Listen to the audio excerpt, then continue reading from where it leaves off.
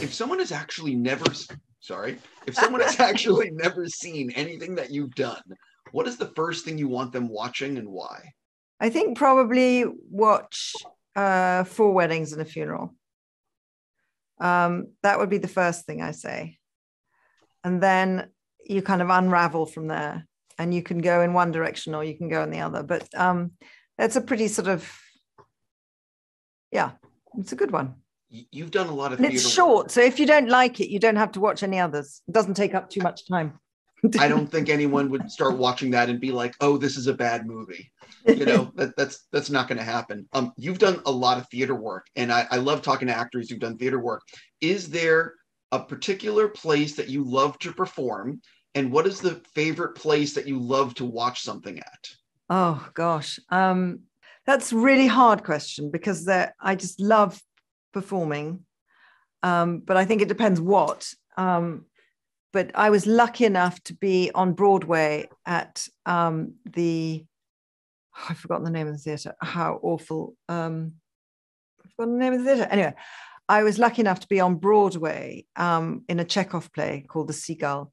And it was the first time a Chekhov play had been put on Broadway. And it was just the most fantastic experience. It was bringing Chekhov, and particularly that play, The Seagull, to that audience was just one of the great thrills of my life.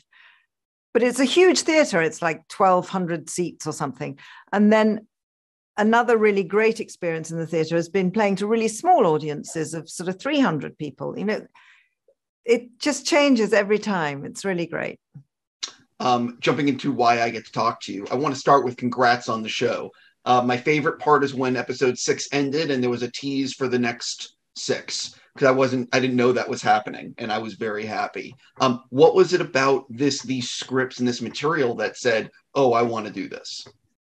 I think it's the mixture of tension and humor, and the riveting plot, and the plot within a plot within a plot. You know, the people's how people let their sort of narcissism and their ideas and their own personal ambitions get in the way of their sense, and how well observed these characters are, how Mick Herron has created these characters, and then Will Smith has done something else with them, and it's really, you know, and it brought in new ones and changed others, and you know, sort of made a whole different thing that holds up really, really well.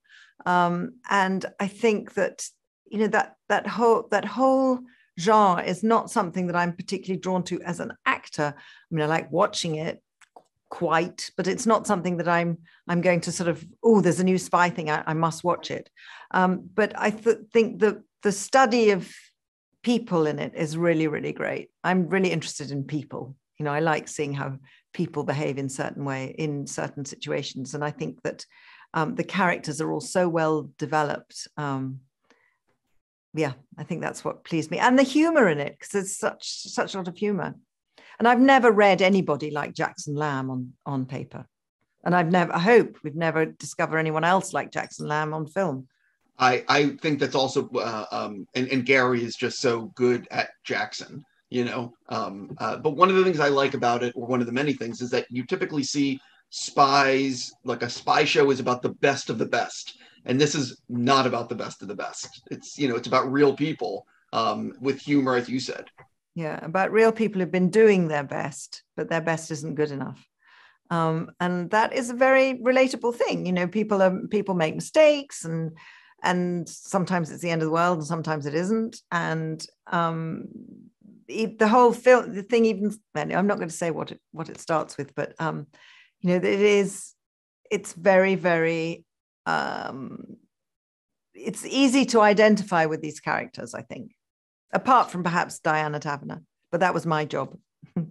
Right. With your character, do you think, is there a line that she will not cross, or is everything fair game in the pursuit of justice, if you will?